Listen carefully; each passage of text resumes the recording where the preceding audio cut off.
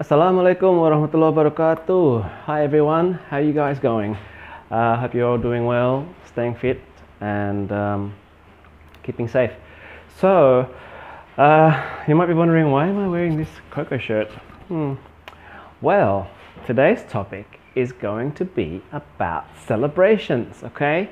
And lots of people around the world celebrate in many different things in many different ways, okay? And we've got celebrations like Mother's Day, Father's Day, graduation, weddings, anniversaries, Valentine's Day, Chinese New Year, you name it. There are loads and loads of reasons why people celebrate. And basically that's going to be the topic for today, okay? And with regards to this, well, I'm going to be talking about celebrations, and this is probably the biggest celebration for Muslims, which is Ramadan, okay? And we'll talk a bit about that later, in terms of what we do in Ramadan and how we celebrate as Muslims. But first of all, I just want to tell you guys about some other festivals that people celebrate, holidays and festivals that people celebrate. So just quickly, there's a thing called the Chinese New Year. Okay, I'm sure you've all heard of that one before. And that happens in January or February. What do? Well, Chinese people celebrate with firecrackers and lion dances. It's just like a new year. But the Chinese in the Chinese New Year, they don't just use fireworks for celebrations. They also use the lion dances. Have you seen one of those things before where they might be at the mall in Indonesia? In Australia, they actually walk around the streets and do that as well. But that might be a bit dangerous to do here in Indonesia. But yes, I'm sure you probably have seen something like that at the mall, at the shopping mall. And they make a lot of noise with the drums and firecrackers and the lion dancing and what have you. So yeah, that's a type of celebration. Valentine's Day is quite popular for non-Muslims. It's celebrated on the 14th of February, and it's a day where people in many countries give chocolates, flowers, or jewelry to the people that they love. Okay, quite big in Australia and probably most other Western countries. But then again, if you go back to I guess the roots of this celebration, you'll find that it is actually a pagan celebration, just like Easter and Christmas. Unfortunately, it goes back to those pagan days. That's another popular festival. Children's Day, this is an unusual one. This happens on the 5th of May, and Japanese families put up colored streamers shaped like fish in honor of their children. So maybe if you've seen something like a long fish, looks like a kite, where the wind can go in through the mouth and out the other end, and it actually tells the people looking at it which direction the wind is coming from. Well, they actually use something like that for Children's Day on the 5th of May in Japan, to celebrate and honor their children, which is, I think, a really nice thing to do, isn't it? I think everybody should celebrate that one, because we all love our children. And something like that would be nice. Okay. Here's an unusual one. It's called the Day of the Dead, and that is celebrated on the 2nd of November every year by Mexicans. Okay, so Mexican families offer food to the dead and then have a meal in a ceremony. I've seen this before on YouTube, I think, how they all dress up as skeletons and they celebrate death. It's quite scary and also interesting, to say the least. But they are some celebrations that are examples of some celebrations. So just a few questions about that. Just wondering, which of these holidays celebrate people? And which of those celebrate events? Is it Chinese New Year, Valentine's Day, Children's Day, and Day of the Dead? Okay. Next question is, see if you can answer this one. Do you celebrate these or similar holidays in your country? And last question, 2 questions. What other special holidays do you have, and what's your favorite holiday or festival? Okay. Interesting. See if you can just pause this video if you want and try and answer those questions. And then we'll move on to maybe some vocabulary that might help you to explain how you feel about some celebrations. Okay, so yeah, here are some words to describe celebrations. Okay, so first one is anniversary, cake, cards, dancing. Just repeat after me and try and practice your pronunciation at the same time. Fireworks, fireworks. Flowers, flowers. Fruit punch, fruit punch. Parade, parade. Party, party. Or in Australian we say party, party. Presents, presents. Roast turkey. And wedding. Okay, they're just some basic words that might be of use to some people when they're talking about celebrations. Talking about people talking about celebrations, I want to read you a quick little thing here from 3 different people celebrating 3 different things. And hopefully from this example, you might be able to use these to help you to explain some of the festivals and holidays that you like to celebrate, okay? So the first one is from an old lady, okay? She says, my favorite holiday is Thanksgiving. It's a day when North Americans celebrate the harvest. Okay, the harvest is basically what they sow in their fields, okay, what they plant to harvest and to eat. Everyone in the family gets together at our house. I cook a large turkey and serve it with cranberry sauce. That sounds delicious. So yes, that is Thanksgiving. It's a very common celebration in America. And there is, once again, history behind that. And if you want to know more about the real history behind it, you can always do your own research and find out, okay? Next is from a girl in her 20s. She says, February 14th is the day when people give cards and presents to the ones they love. I'm really looking forward to Valentine's Day this year. I already have the perfect gift for my boyfriend. Okay, so this girl obviously is talking about Valentine's Day, yeah? And I'm sure you've probably heard of it.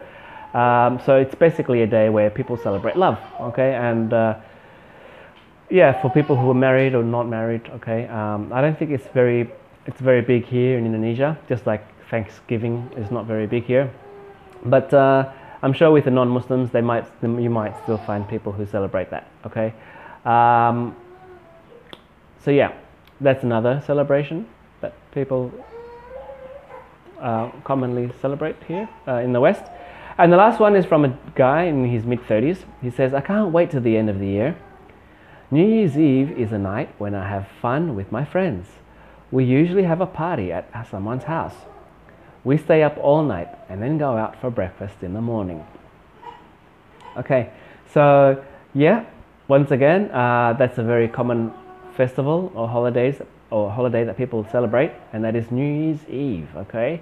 So yeah, so New Year's Eve is a night when obviously people have fun with their friends and their families to celebrate the end of one year, Gregorian year, and then the start of a new year, okay?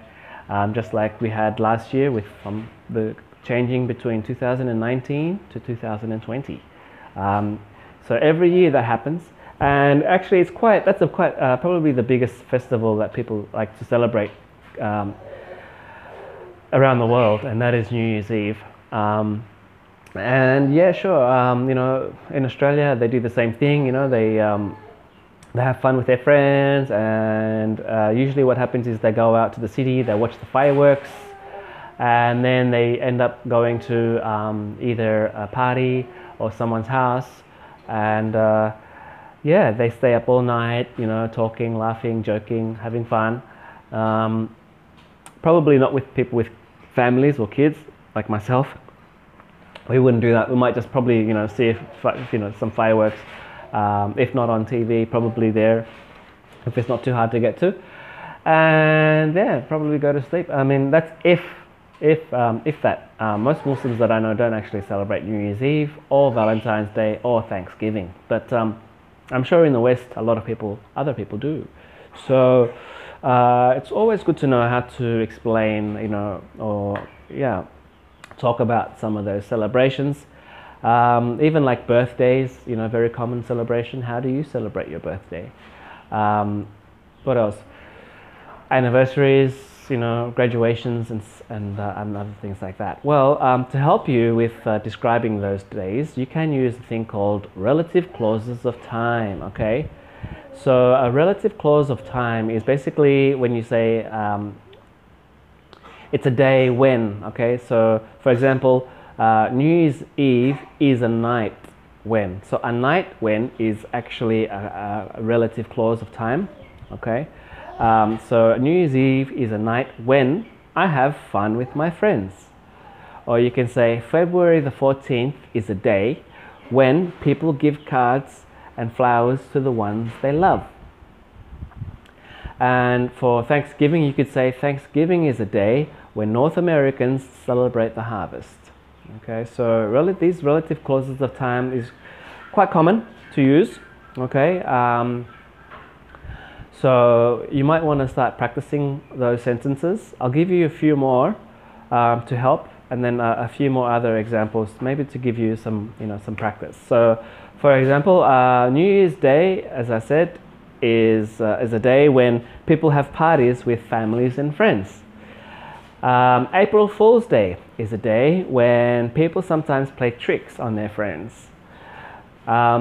May and June are the months when Brazilians celebrate Carnival. Okay, that's a very big celebration in Brazil. It's called Carnival, Carnival or Carnaval. It's the same thing. What else? Valentine's Day, again, is a day when people express their love to someone. For Labor Day, okay, Labor Day is a day when people in many countries honor workers. I think we had one just the other week, but we don't celebrate it here in Indonesia. I don't know why.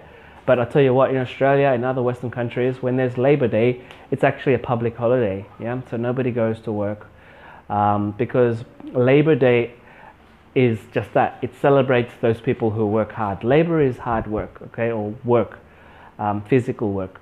So Labor Day is a day when basically those people who do physical work or blue-collar workers don't necessarily have to go to work. They celebrate that day because they feel that, I guess, you know, they work the whole year really hard using their hands and all their muscles and to, you know, sweat, blood and tears. And so they celebrate and they appreciate those people who do that kind of work. And by that I mean they celebrate, you know, in Labor Day, okay, which is once a year.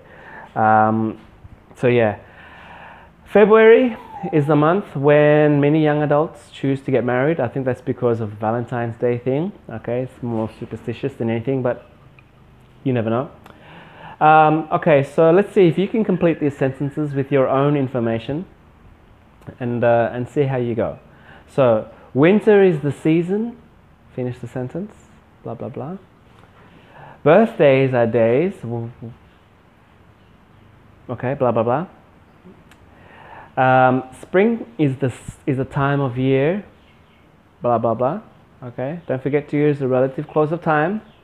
When, yeah, etc. Mother's Day is a day when, blah, blah, blah. July and August are the months.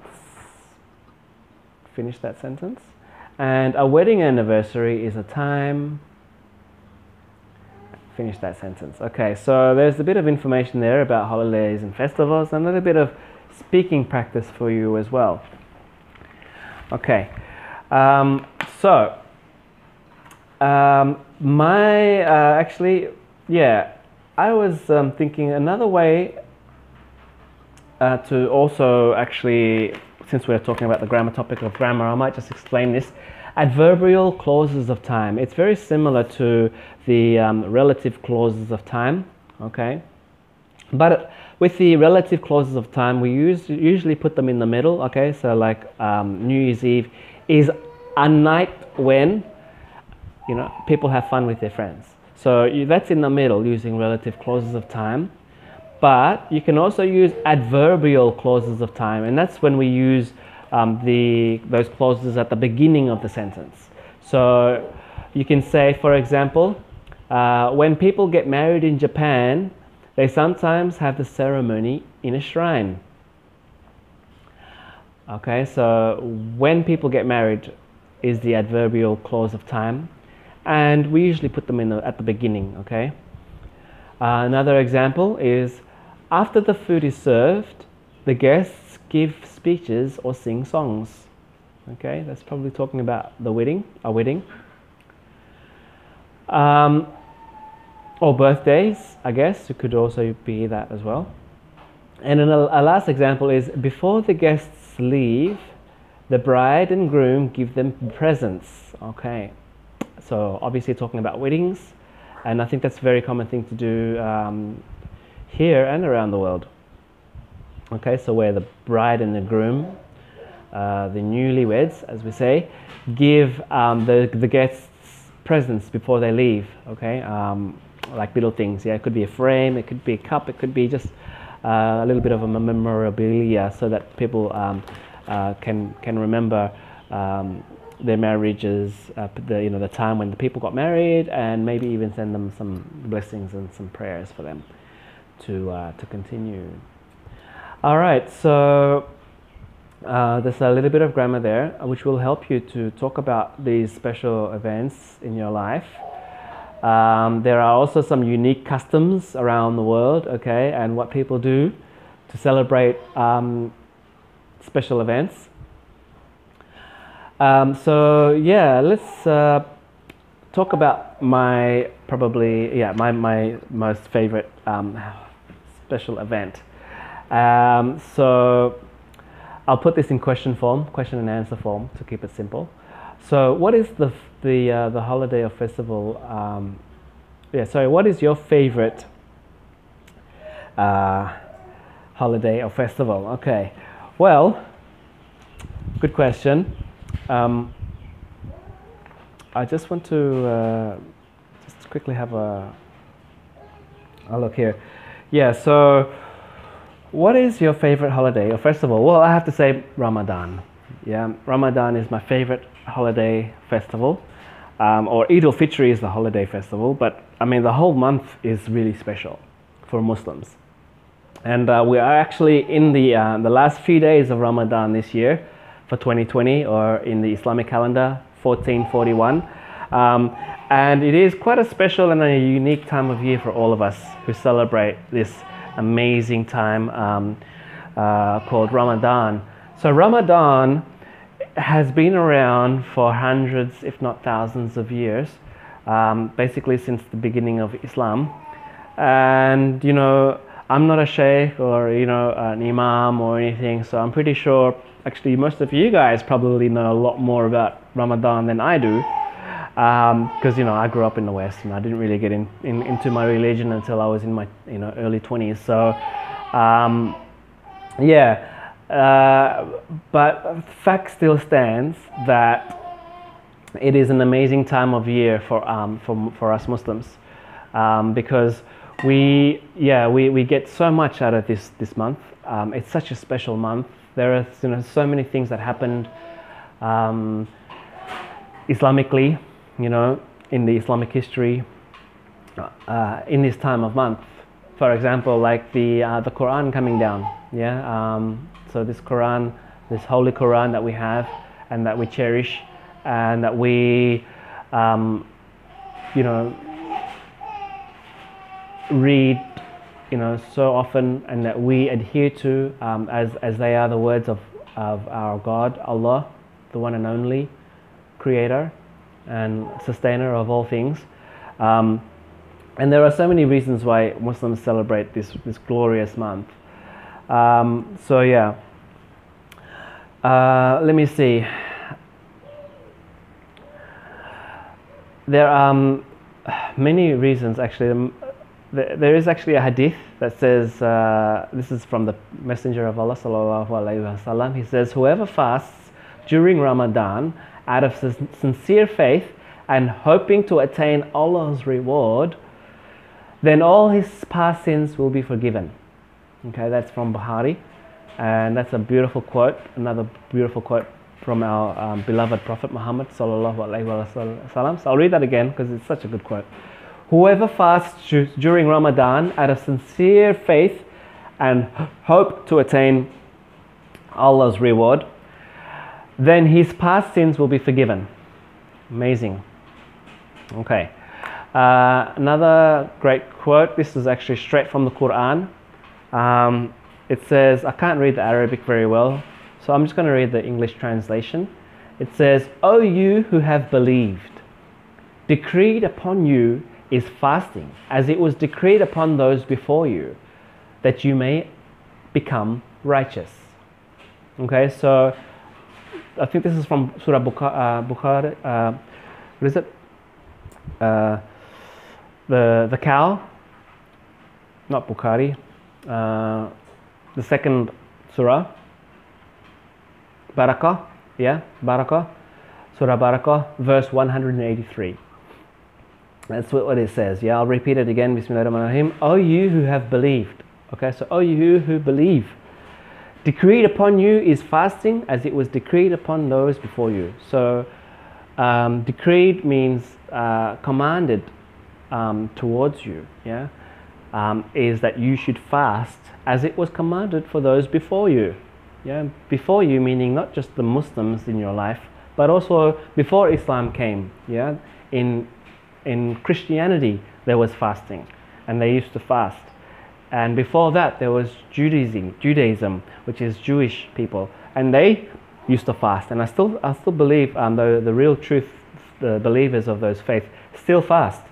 In Buddhism, they have some form of fasting even. So if you go back past, before Judaism, there were other religions that came on, that came to the world, like Hinduism, Sikhism, Buddhism, and all these other different faiths. Believe it or not, they all have a form of fasting in them.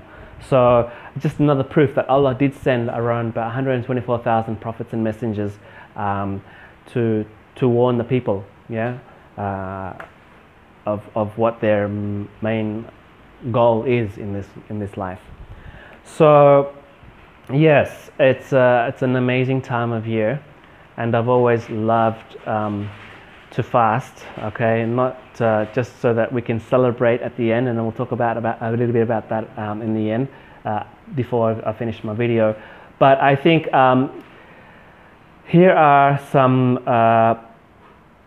some things that we should follow when we're fasting, I guess, because when we're fasting, fasting is basically, it's a day when Muslims, let me just put it this way, it's a day when so Ramadan is a month when Muslims celebrate, when Muslims fast for a whole month for 30 days from sunrise or dusk until sunset, which is dawn. So from dusk till dawn, from sunrise to sunset, Muslims do not eat or drink, which is fasting, for a whole month. From the new moon to the new moon. Okay, and so living in Indonesia, I'm sure all of you all know what fasting is. Okay, and why we do it. And there are, just recently scientists have proven that there are many benefits of fasting. So huge, in fact, that it can cure major illnesses and diseases like cancer even. So subhanAllah, we have such a blessed religion and we are, you know, blessed to be Muslims. Really, truly, we are. But yeah, what I mean by fasting also, when we as Muslims, is that we have to understand it's not just about abstinence from food and liquids or drinks, so not eating or drinking. But here's a little thing I found, which will be very interesting for you to know. It's from Sheikh Abdul Aziz Baz. And in which way do our limbs fast during Ramadan? Okay, so the fasting of the limbs is distancing them from that which Allah has prohibited from them. Okay, so in terms of the tongue, all right, so it's not just about food and water, but here's a few things you guys should think about when you're fasting, and that is the tongue. The tongue fasts or refrains from that which Allah has prohibited it from. For example, backbiting, okay, which is talking behind people's backs, tail carrying between people, so like just, yeah, what do you call it in Bahasa Indonesia? Lomba, londa, whatever, I don't know. When you talk behind people's, you know, when you make trouble between two people deliberately, okay, starting giving them more problems. Lying, of course, is haram, and that which is similar to this, okay, so those that are similar to that. So that is the tongue. We have to, you know, remember, it's not just the stomach, okay. The next is our hands. So the hands fast or refrains from that which Allah has prohibited it from. For example, stealing, okay, taking things that don't belong to you. Transgression, okay, or oppression, all right, which is, hurting other people. And aggression, okay, same thing, and things that are similar, okay. So yes, we do not do that with our hands. Also the feet, okay, so the foot keeps away from that which Allah has prohibited it from. So it must not proceed and walk towards that which Allah has prohibited. So we must not go to anywhere or places that we shouldn't go to, especially when we're fasting, all right. Yeah, like pubs and clubs, you know what I mean. Okay, next one is the stomach. Okay, so likewise, the stomach should be safeguarded from eating that which is haram. Okay, a person must be safeguard his stomach from prohibited foods. Okay, so obviously we're not allowed to eat during Ramadan, during the day, but at night we're also not allowed to eat anything we want. Okay, obviously things like pork, amphibians, snakes, bats, you know, things like that, we're not allowed to eat. So yeah, actually talking about the stomach, the best thing to do is to eat healthy food, especially when you're breaking your fast. It's actually a sunnah to eat a date, okay, 3 dates preferably, to break your fast. And the wonders of that is also amazing. You can look it up, the amazing wonders of kurma or dates. This is an amazing thing. And also try to keep healthy. You know, I see a lot of Indonesians, they break their fast with like gorengan, you know, like risoles, like, you know, gorengan, you know, like tempe, tahu, all that stuff. That is probably the worst thing you could actually break your fast with. And so please don't break your fast with that. If anything, break your fast with a glass of water, some dates or some fruits, or even a cup of tea. Anything that's sweet, that's also a sunnah. It's what the Prophet Muhammad ﷺ used to do. Okay, and last but not least is he must safeguard his hearing from listening to that which Allah has prohibited. For example, musical instruments, backbiting, tail carrying, and other things like this. So yes, you know, we shouldn't be wasting our time listening to like music or watching movies and listening to it. Well, you know, this is the month of Ramadan. This might even be the last Ramadan you may even be able to participate in, because we don't know when we're going to, you know, live or die. I mean, when we're going to go, when we're going to die, when we're going to get sick, when we won't be able to do the fasting anymore. So,